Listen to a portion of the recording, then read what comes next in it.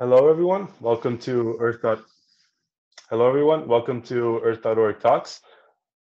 Today, we are speaking with Mark Lynas, covering his new book, Our Final Warning: 6 Degrees of Climate Emergency. We are Earth.org, a not-for-profit environmental organization based in Hong Kong. Our aim is to bring attention to what is happening to natural ecosystems worldwide. We advocate for sustainable economic policies for the protection of the natural environment and an extension of governments or oversight to cover the global commons. With Earth.org Talks, we are engaging with inspiring changemakers and thought leaders to share their opinion and knowledge with our global audience, all to bring attention to what we humans are doing to our planet. Now, I would like to welcome author, journalist, and environmentalist Mark Lynas. Mark has written for numerous publications, including the New York Times, the Wall Street Journal, Washington Post, The Guardian, and CNN, mostly covering climate change, the Anthropocene, and environmentalism. He is the author of numerous books, including High Tide, 6 Degrees, which won the Royal Society Science Books Prize in 2007, The God Species, Nuclear 2.0, and Seeds of Science. And his most recent book, Our Final Warning: 6 Degrees of Climate Emergency, was published in June 2020, and it is a timely update on the original 6 Degrees. Our Final Warning categorizes the escalating consequences of climate emergency for each degree of warming we surpass, and how we can still avoid these disastrous outcomes. So welcome, Mark. Thank you for joining us today. Thanks, Tristan. Nice to be here. Great. So just to start, like we just said, Our Final Warning is an update on the original 6 Degrees from 2007. Was there a specific moment in the past few years that made you decide it was time to update 6 Degrees and to kind of to give it another look? There wasn't a moment that I recall so much as this constant drumbeat of inquiries via email or anything else, social media, people asking really whether, having written 6 Degrees back in 2007, whether I was more or less pessimistic or optimistic given the time that's elapsed since then.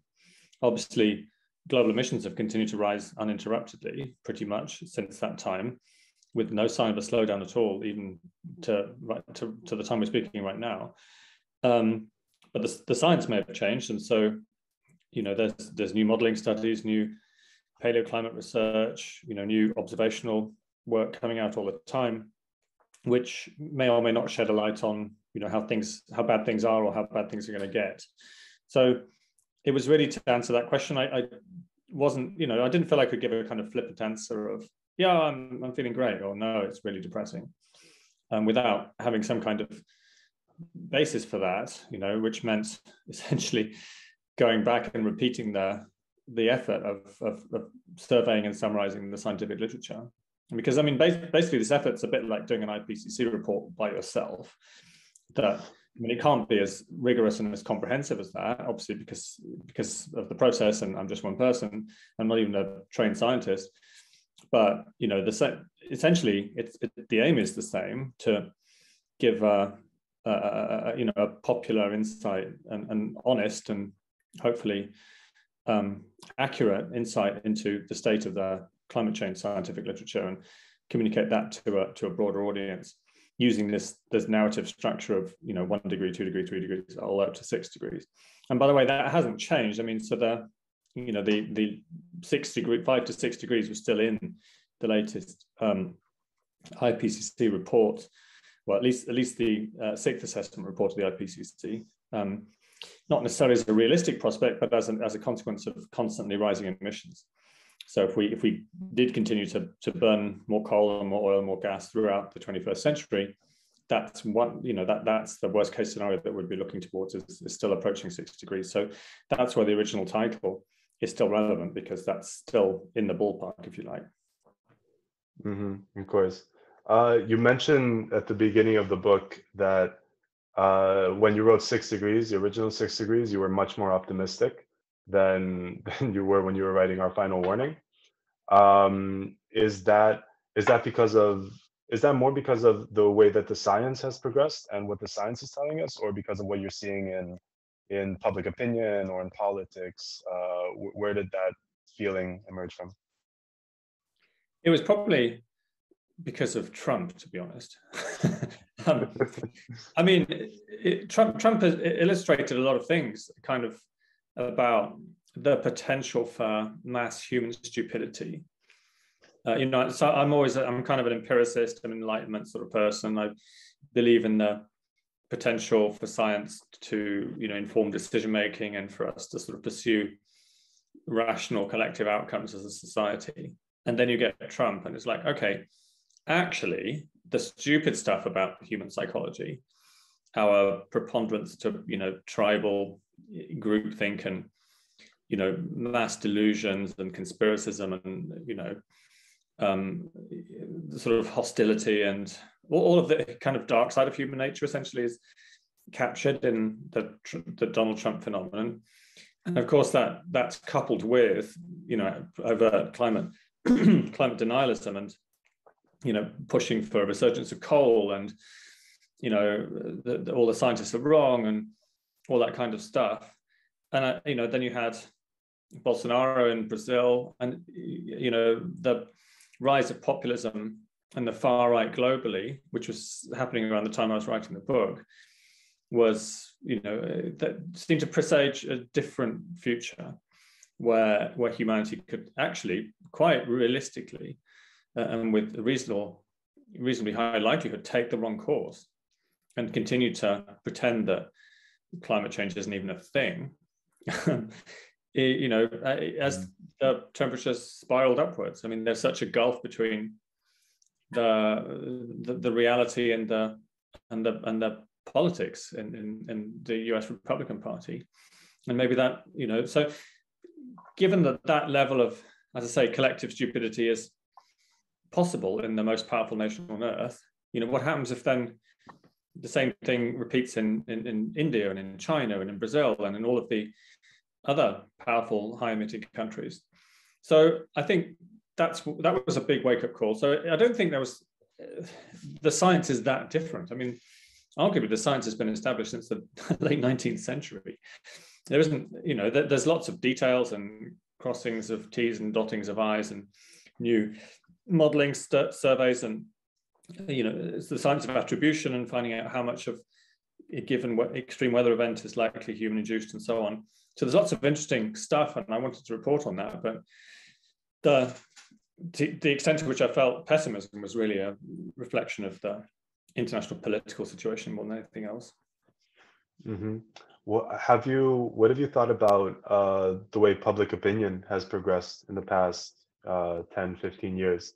Has it been more, do you feel that people are more engaged with this issue now than they were when you wrote the first book?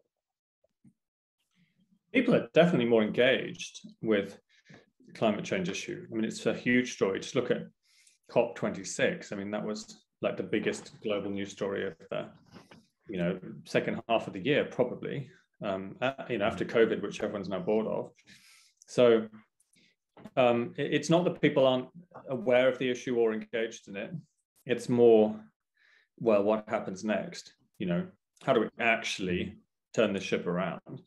And is such a thing realistic or feasible or even possible technologically and politically? And those are the big unanswered questions. And I think we're all still kind of floundering about the direction of travel. A lot of people, I don't think public opinion is there with Greta Thunberg and the kind of green campaigners who say we must take on some kind of sacrifice. We must stop flying. We must travel less. We must consume less, that kind of stuff. I think if that was something that was mandated by governments, there would be a very rapid and large-scale backlash. So I think the extent to which we can go zero carbon, it's going to have to be something which is perceived as being an improvement in people's lives and livelihoods. And because it would have to actually really be that thing. I don't just mean in terms of the communications here. It would have to be felt and understood as being a step forward rather than a step back. And that's something I think the Greens have often got wrong, and not because the Greens are quite happy to have less consumption and people use less energy and we all kind of do less. Essentially, that's the kind of the narrative. And actually, most people want to do more. They want to have more. They want to travel more. They want to do more things. They want to have more money. So a narrative of less is never going to work. And so, partly I've been trying to think through really what a more enticing political message would be to a wider audience of how we can actually solve this problem and build a better world in doing so, which is appealing to everybody. Mm-hmm. Yeah, of course. I mean, just when I was talking about how public opinion isn't really aligned with the Gretas of the world, and a lot of the policies that maybe some of these green movements stand for. What do you think is the best way to communicate in terms of language what we're dealing with and where we're going? Because obviously, kind of you take a bit more of a almost an uninhabitable Earth, kind of that tone, kind of talking about the urgency of the situation. Others have taken a different track. What do you think is the best language to kind of get people a bit more involved and really maybe even a bit more forward thinking about this?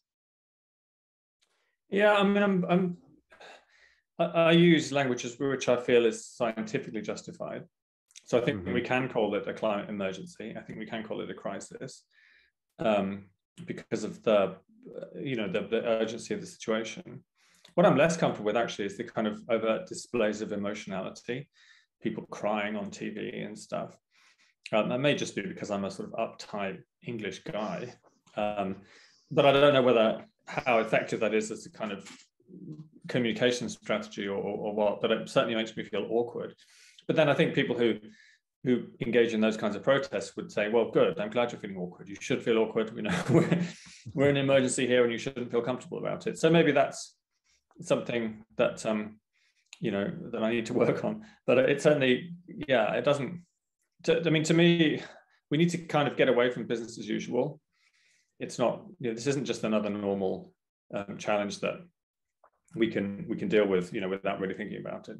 It does require a step change in, well, the whole way that human civilization is powered, essentially, which is going to mean some pretty big shifts. But we've had some pretty big shifts already in the last, few years. I mean, the communications revolution. I mean, I'm old enough to remember before computers, believe it or not. I was talking with my cousin about this a few days ago because he came to visit, and we're both he's 50, I'm 48, and we remember the first computers, the first microcomputers.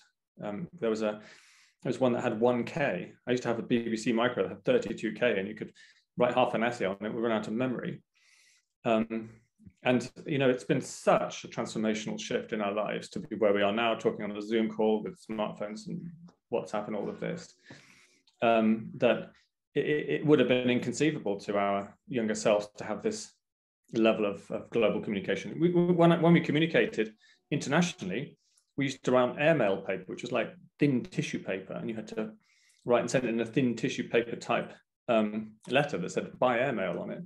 And that was the only way we could communicate. It was too expensive to do a phone call, even internationally. So what a different world we're living in. And how long has that taken? 35 years, right. Maybe more.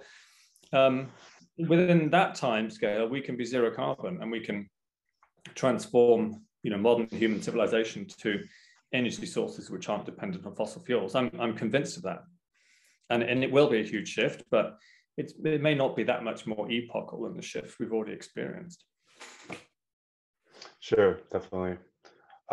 Just touching, a bit more on the context of your book. So it came out in the midst of COVID, and do you think, looking at the way that the world is moving forward now, are you optimistic that COVID may have taught us, or at least had a better listen to the science within the context of environmentalism and climate change moving forward?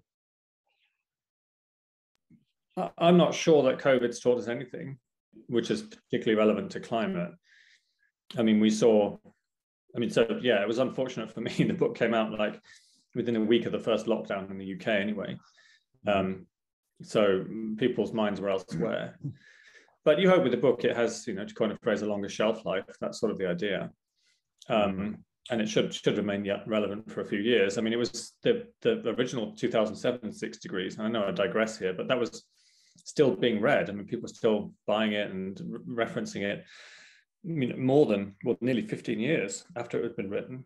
And it was partly because I sort of felt that was, I felt it needed an update because people were still using the damn thing. But anyway, back to COVID. So we saw emissions fall by, 5, 6, 7% for 1 year in response to an absolutely colossal lockdown, which hugely restricted people's freedom of movement, freedom of travel, freedom generally to engage in all the things that we do.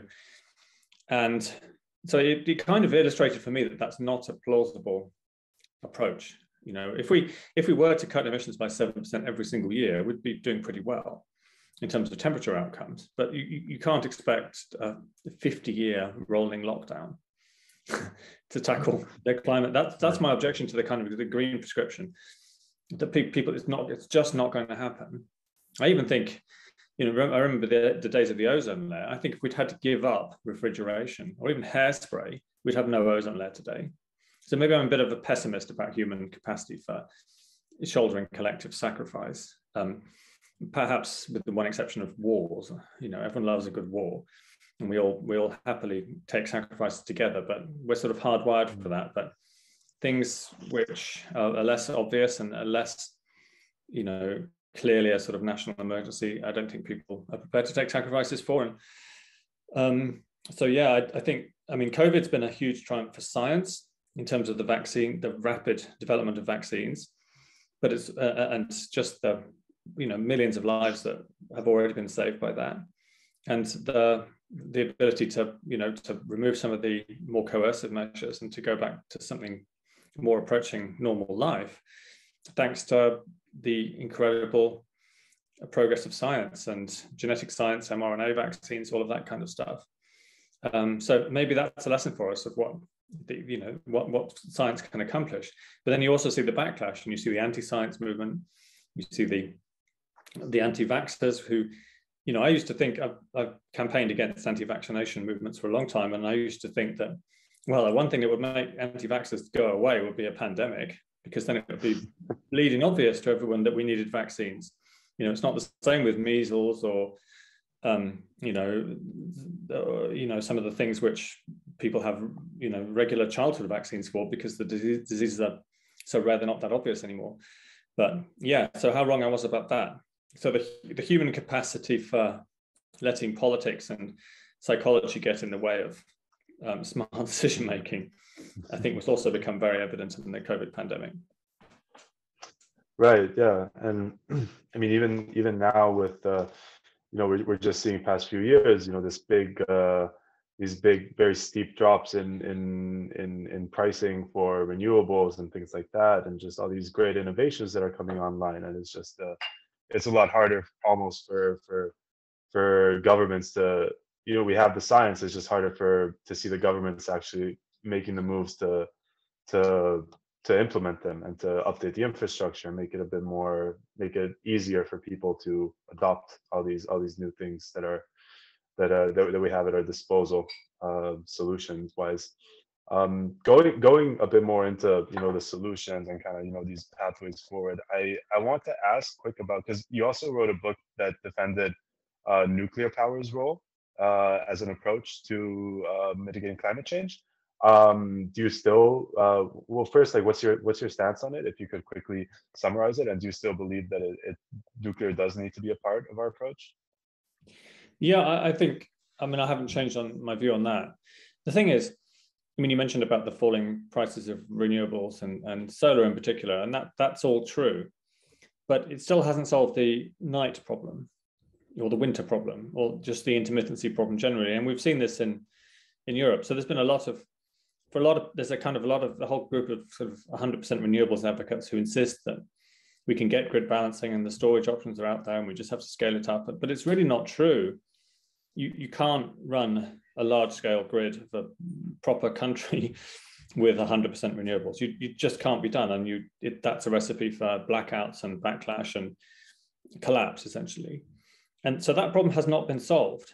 There's no such thing as grid-scale storage at the country level, which can operate for more than a few hours, really, and that's asking a lot.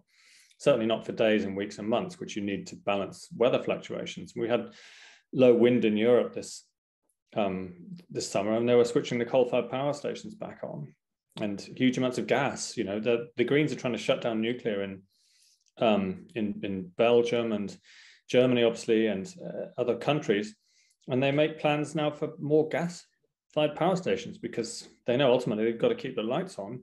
So you've got this peculiar spectacle of green parties who insist there's a climate emergency, trying to build more fossil fuels in order to get rid of nuclear, which is the thing they've cared about passionately since the 1970s, but actually has no scientific basis.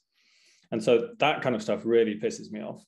And I've spent years and years campaigning and advocating and arguing about this. And I do think the public in general has become more friendly to nuclear, as it's become seen that actually it's essential. We won't be able to undertake a zero carbon transition without a lot of nuclear fission, because it's the only large scale viable baseload power source we have which doesn't emit carbon, and is also extremely environmentally friendly. I mean, people talk about waste, but it's a trivial issue that can be, you can store waste canisters in a basketball court for a few centuries. I mean, nobody gets harmed. It's not an environmental problem. It's a kind of psychology problem that people have through having been exposed to anti-nuclear propaganda for many decades. And so it's there for me. I'm a pro-science campaigner. I'm campaigning for evidence and,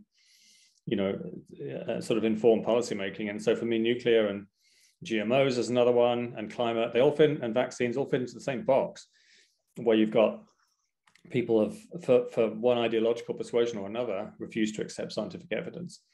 And yeah, that's what one of the things that I'm passionate about and which gets me up in the morning, is trying to convince people who should know better and whose motivations are, I think, probably very honorable, to take the science seriously and actually look at the evidence on all of these things. Mm-hmm. Sure. What about, more kind of still exciting and emerging technologies, but that are maybe haven't been proved yet, so things like geoengineering or carbon capture and things like that, which might be a bit more polarizing for a lot of people. Are you optimistic about these emerging technologies? No, not particularly, because I think the physics is against carbon capture. You'd have to, if you're going to carry on burning fossil fuels and put it underground, or even do air capture and put it underground, you'd have to be like reversing the oil and gas industry for several decades and capturing literally billions of tons through thousands, tens of thousands of enormous pipelines, and somehow sequestering this into geological formations. I mean, it's just not going to happen. And it's not even necessary. I mean, actually, nuclear fission can do all of that stuff, as can very large scale renewables developments. And I mean large scale, like tens of thousands of square kilometers of solar in hot deserts, that kind of stuff. I mean, you can't do this in small scale. We're burning 100 million barrels of oil a day. You can't replace that with a few rooftop solar panels. So we need to be honest about the physics and honest about the scale of the challenge.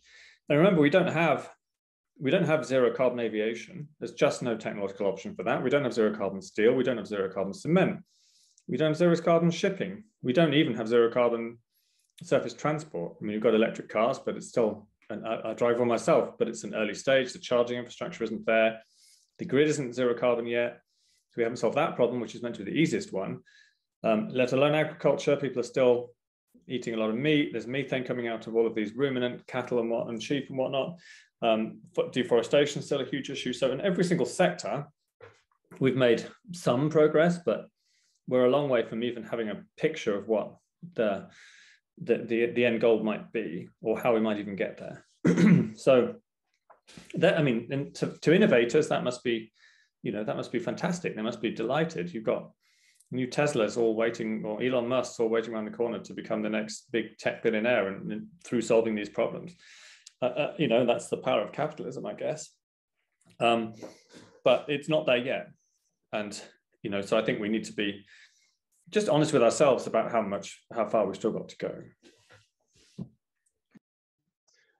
Do you think that, technology, innovation, these very exciting, new developments that, yeah, they do get a lot of people excited. They do get a lot of people invested in a certain cause, especially with these new ones coming online.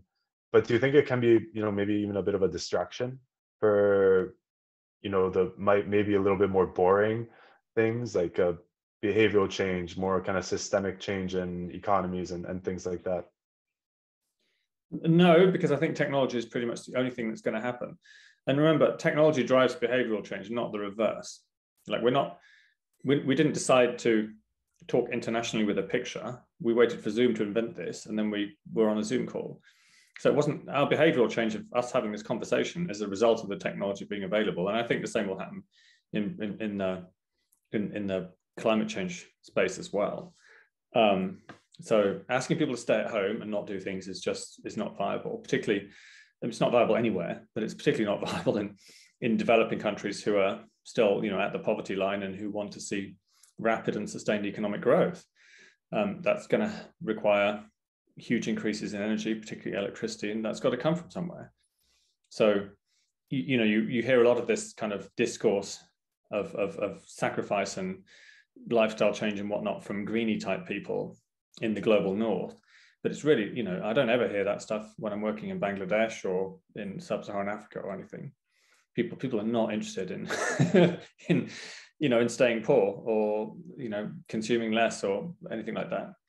And so you've just got to, I guess I'm a pragmatist. You've just got to think, okay, right. And I work with some of the governments in these countries, in Bangladesh and Maldives and other places. And so we pursue this idea called climate prosperity. So we actually link together this sort of innovation and growth agenda with climate mitigation. So Bangladesh has just carried out a climate prosperity plan. So they want to be a middle income country by 2040 something. Okay, what's that going to need in terms of energy? How's that going to be produced, and how are we going to do that while also putting Bangladesh on the track for net zero like the rest of the world has to be? And how can they be, how can they emerge as winners in that, and technological leaders and innovators and, job creators and all of the rest of it from that scenario? So that's, I think, a winning formula is seeing the climate issue as a springboard to prosperity for the developing countries in the South, not as some kind of sacrifice where you've got to ask them to not develop and not become prosperous nations. Yeah, this is the relationship between climate change and environmental policy and jobs, especially like emerging job markets, emerging sectors, emerging industries. It's something that we were talking about developing countries, but even in the U.S., Biden has pushed that angle quite hard. That climate change, when he hears climate change, he means jobs. He hears jobs. He thinks that there's a big economic motive to be had from tackling this issue. Do you think that's a good way to approach it politically for leaders like Biden? Oh, that's clearly very smart politics, and it's the only thing that's going to move the issue. I mean, if you were to say to people, well, we're going to close down the coal mines, we're going to shutter the oil refineries, we're going to stop producing cars, and there's no jobs, there's no way you stay in power as a politician. So it would be goodbye Biden, hello Trump, and it would be like, yeah, more jobs for coal miners, So it's the only political option, and I think it's smart, and it's probably true as well. If you want to see more jobs and high-paying jobs, I mean, this is one of the things I've really noticed is that you get all these Republican senators who deny climate change, but they're very happy when a big Tesla gigafactory comes into their state, making the next generation of large-scale car batteries for the zero carbon transition. They're delighted. Same when there's a new next generation nuclear power station that's being brought in. And one of the options now is repowering coal using nuclear fission, where you can basically just turn off the coal boilers and use all the same steam generation and transmission infrastructure, but generated from zero carbon. And that way you get to keep the high-paying jobs, you get to keep the place alive, rather than just shutting stuff down. So I think that's very smart politics, and it's the only thing really which is going to win people's hearts and minds, because we're not all intellectuals who fly from COP to COP and like I do. that this is our job. Most people out there still have normal jobs and normal lives, and it's got to be them that you think about, certainly as a politician, because those are the people who vote you in or vote you out. Right.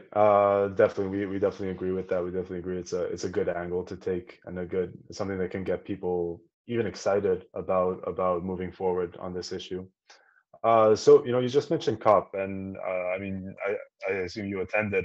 What were your feelings about its outcomes?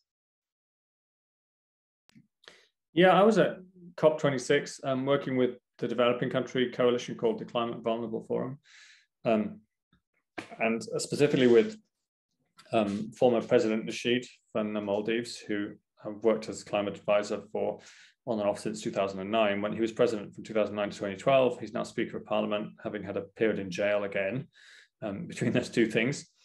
And yeah, so it was good actually how prominent his voice was, and how the voice of other vulnerable developing country leaders were really prominent in the COP. I think they're getting a lot more attention now. How far they get to actually influence the outcome, I mean, you saw this in the final plenary, where the coal language was reduced by the intervention of one or two big powerful countries.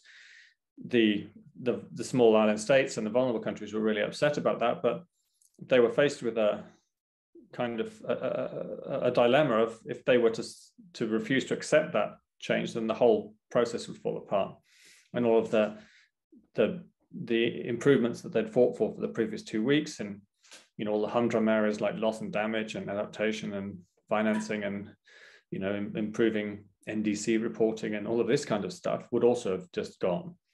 So that's the nature of politics, I guess. So it was, I don't know, it's kind of a glass half full, glass half empty thing. It's good to see language referencing fossil fuels and coal in particular in the final outcome. But at the same time, you all go home and you look out the window and you think, God, actually, everything's just carrying on as normal. There's no sign of a climate mitigation related downturn in emissions or of concentrations in the atmosphere or anything like that. And after all, that's what's driving climate warming. And that's what ultimately we will only solve the problem by solving that.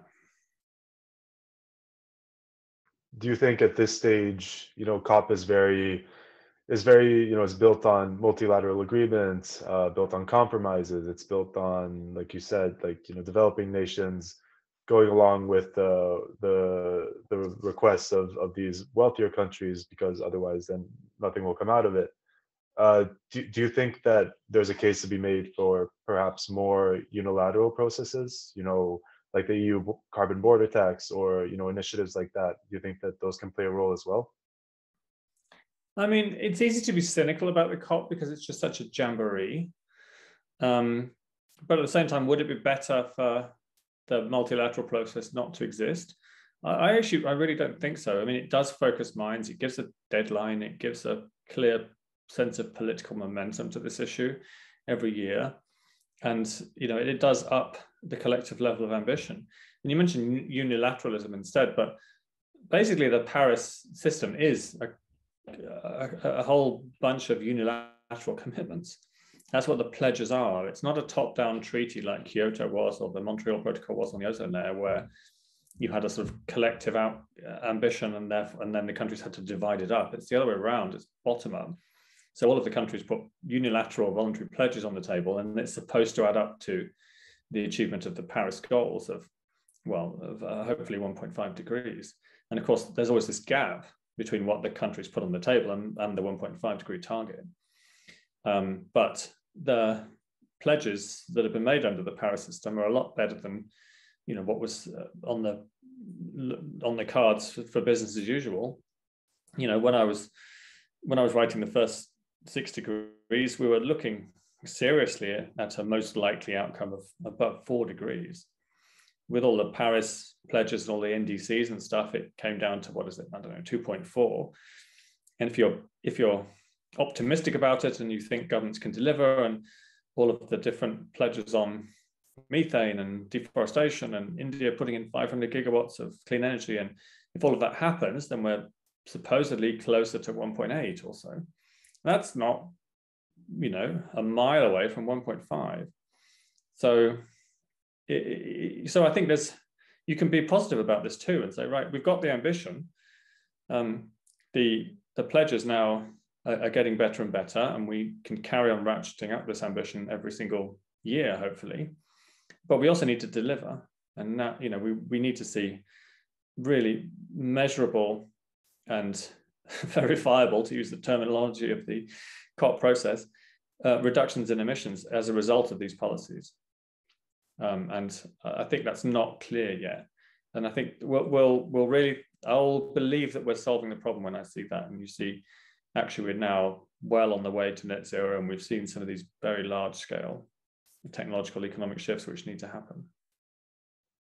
Right, definitely. It is definitely encouraging that in the past 10 years we've gone from, I think it was 4 to 6 degrees predicted or trajectory, and now, like you said, the 1.8 to 2.7. But yeah, of course, a lot more needs to be done, and we definitely want to see action match ambition in the next few years for sure. Do you think so? Kind of moving on a bit more into the politics of it. Do you think that we really need these big countries like US and China? Do they need to cooperate more on climate policy, climate diplomacy? Do you see kind of that being an integral part of our actions moving forward? Yeah, so there was a bilateral agreement between the US and China in the latter stages of the COP, and that was one of the things that I think helped to restore some optimism and some momentum to the process. And if you remember, previous to Paris, there was also another agreement with Xi Jinping and President Obama, as it was at the time, which really set the stage, I think, for a successful outcome there in 2015. So it's absolutely essential, particularly given the geopolitical competition that's now kind of going on, this sort of superpower rivalry between the US and China. And so I think Biden's been very clear that this is one area where cooperation needs to be preserved and needs to be enhanced. And excuse me, China's the biggest emitter, and it's also the coal consumer of the world, and it's also the world's powerhouse in terms of the economy and manufacturing. So China will have to lead the transition and be at the heart of it. There's no possibility of China remaining on the sidelines, and I think the Chinese leadership is very well aware of that. And the Chinese leadership sees it as part of its ambition and its mandate for China to become, a superpower or continue to grow as a superpower of the 21st century. That it is seen to shoulder this, this responsibility of protecting the planet. It isn't something that you just leave to other countries. So I think they're aware of that, but they just have to convince themselves that it's a transition which can be done without causing political instability or economic damage. And I think we're more or less there now. That you've got zero carbon ambitions now for all of the major countries in the world. Fossil fuels will end. That's clear. The timelines and the sort of short to medium term transitions aren't clear yet, but they will become so. So I think no one was talking about zero carbon even 3 or 4 years ago, and now the whole world's basically on board with it. So politically, things have moved a huge distance, and so I think having that, being a bit older like I am in that process, and it just really gives you a reality check for how rapidly things have moved actually quite recently. Right, definitely. Things can definitely move very quickly. There's definitely a momentum that we're seeing even with these COP processes. Every time it rolls around, there seems to be more and more. That's the point of it. That incremental progress kind of mechanism. It's good to see us working, so that there is more kind of ambition ramping up over time. And what about on the U.S. side? Do you think that how would you rate Joe Biden's first 10 months or so in office? Um, I don't know. I mean, it's Biden has his political challenges domestically with getting legislation through Congress. Obviously, one of these big bills has got through. The other hopefully will do, and they, when stuff goes through Congress, it happens. When stuff is promised by a president in a speech, it doesn't happen. And the Democrats understand that, and they've fortunately begun to find a way through their kind of internal warfare to getting this stuff legislated, which is something the Republicans don't do. I mean, Republicans aren't interested in running the country; they're just kind of interested in trolling and spoiling. And so it's difficult, I think, for the Democratic Party to be like the only governing party. I mean, and it's a shame. And I think the Republicans will have to hopefully, you need to have more than one party being serious about running a country democratically for it to survive and thrive and prosper. So keep a watching brief on what happens to the Republicans more than anything else. But yeah, and that's obviously the background to everything Biden's trying to do. I think their ambitions and their politics and all of that are all great, but what can they actually achieve given the sort of sclerosis and all of the problems of the American political system? Yeah, of course. It does seem like it's almost a little frustrating sometimes. It's there's a lot of friction in getting things moving. I mean, kind of staying with this theme, do you think that democratic countries like the U.S. with election cycles and short terms, and do you think that they are less equipped to deal with these more long-term challenges that a country such as China might be with a more kind of unitary system? No, I don't think it really maps onto that. I mean, there's plenty of democratic countries with very high ambition. I mean, well, now the UK is still, fortunately, relatively democratic and has had the first Climate Change Act passed in 2008, actually, and has legally binding carbon budgets, which take us to net zero by 2050. And looks like we might well be able to achieve that. And that's something which has been done with a cross-party consensus. I mean, the Conservatives, Labour, Liberal Democrats, Greens, all of the parties agree that that's the track we need to be on, and there's no dispute about stupid stuff like whether climate change is real and things like that. There may be disputes about what technologies or what we build where and how it's done and who pays for it and all of the kind of political stuff, but ultimately the direction of travel is something which everyone agrees on, and that can happen in a democratic society, which I think is more desirable. That's the kind of political system that I believe in, and I believe is the best way to function.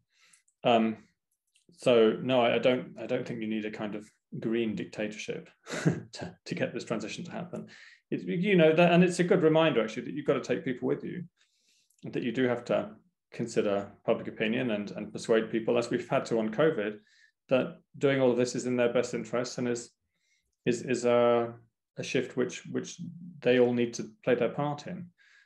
It's all of society that has to do this, not just a kind of political elite. If you do that, then people get left behind and you get conspiracy theories, and it basically fails. Yeah, of course. So I mean, yeah, there's obviously a lot of moving parts that need to play their own role in all of this. But it does still seem that there's a lot of parts of the world, a lot of global commons, global wildernesses, places that are more difficult to place regulations on, place restrictions on, that it's harder to hold people accountable for actions in oceans or Arctic areas and things like that.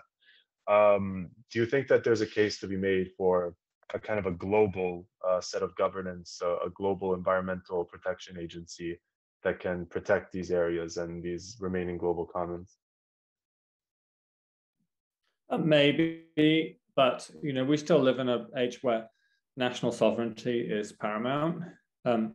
when you've got places which aren't subject to the sovereignty of different nations, like Antarctica, for example, or even the great global ocean wildernesses, then yes, you clearly need multilateral governance agreements, and they've been relatively successful. I mean, we don't have Antarctica being drilled and mined on a large scale. I mean, there's the small things going on which aren't great, but protecting and fisheries is probably a better example, actually, where it's a global commons, and I think we need to transition towards, well, away from eating seafood. Actually, I'm kind of on board with that.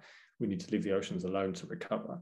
We've just devastated the oceans all over the world with industrial fishing, and it's, there's a marine biodiversity crisis, and we shouldn't be eating that stuff, right? It's not complicated, and I mean on an industrial scale. I'm not talking about coastal fisheries by local people, but yeah, you can't do this stuff top down. It can't be imposed by the UN. We've got UNEP, the United Nations Environment Programme. There's different. All of these things come under different multilateral agreements. So the processes are there. You just have to have the political will, I think, to stand up to the business lobbies, whether it's industrial fishing or seabed mining or whatever the next new thing is, where commercial exploitation isn't then paramount in the interests of the survival of the ecosystem. And that's always going to be a hard fight, but it's a battle we're going to have to keep on fighting. Of course, definitely. Yeah, I hope to see kind of more innovative, even models coming up to take all these externalities, all these other things into account in the future. A few, wrap-up questions. So humans, your book doesn't always. It does point out that a lot of these impacts in the world, they're because of us. There's because of what we've been doing. Are we a plague that will pass? Are we planet destroyers? What should we think about ourselves within this context of what's happening? We're the only species in the known universe that's made their planet shine and come alive visibly to outer space. So we've, if you believe in Gaia or Mother Earth, we've provided a consciousness for a planet in a way that's possibly never happened before in the universe. So we're an incredible, special, beautiful thing, the human species. But we just have to not foul our own nest. We have to be able to protect the life support systems of the planet that ultimately nurture us. And we know how to do that. It's a messy, slow, and complicated transition, but I think we'll get there. Definitely. Are you hopeful? Are you optimistic that we can find a path to a more sustainable future? Yes, completely. I mean, I'm a campaigner. There's no point in being a pessimistic campaigner. I advocate for solutions which I think work and which I think are evidence-based and I believe in. And I'm passionate and optimistic about them. And I think we can do all these things. I mean, I'm a pragmatist as well. I'm not advocating some kind of, egalitarian utopia. All of this stuff is possible within, at least recognizable systems that we already use politically. I mean, you don't have to completely change society and politics and economics to protect the planet's systems. Definitely. Great. So that's we're coming up on the hour. So our final warning. It's a great read. Incredibly researched, very detailed. Thank you so much for updating it and for going through that again to go through all those reports and all those academic studies once more. It's a great service. We really respect that. And thank you very much for your time tonight. It's been a pleasure. Nice to talk to you, and good luck with everything you're doing. Great. Thank you so much.